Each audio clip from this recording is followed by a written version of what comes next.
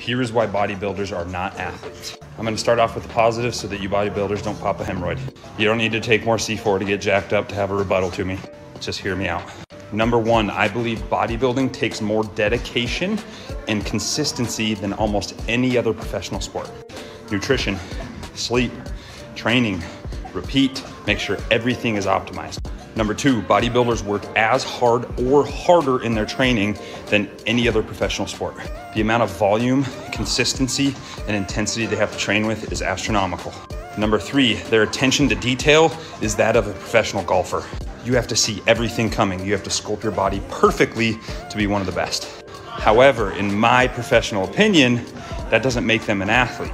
The dictionary definition is a person who is proficient in sports and other physical activities.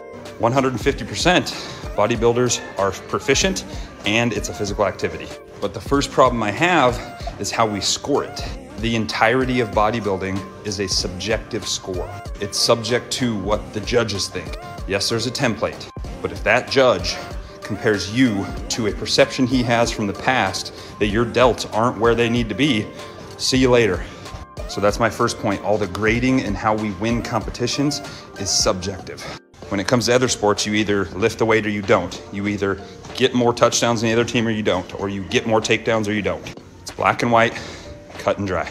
Number two, and this is my opinion, my definition of athleticism is the ability to seamlessly and effortlessly combine primal movement patterns through space to accomplish a known or novel task. That definition encaptures what an athlete is much better than being proficient at physical activity. As an athlete, you have to be able to do everything seamless and effortless, whether that's tennis or football. You have to be able to combine primal movement patterns that we train in the gym so that you can proficiently move through space. This is the big one, to accomplish a known or novel task, whether that's to accomplish the game, whether that's to beat your opponent.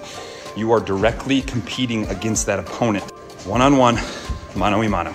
So my big opinion difference is we're not having very black and white grading of your competition, and you are not having an external stimuli or stimulus to go against, such as an opponent, to actually exhibit your athletic ability. I would love to hear your thoughts, and I hope you remember what I said at the start. It takes more dedication, consistency, and attention to detail in bodybuilding than it does in any other sport. Don't blow a hemorrhoid.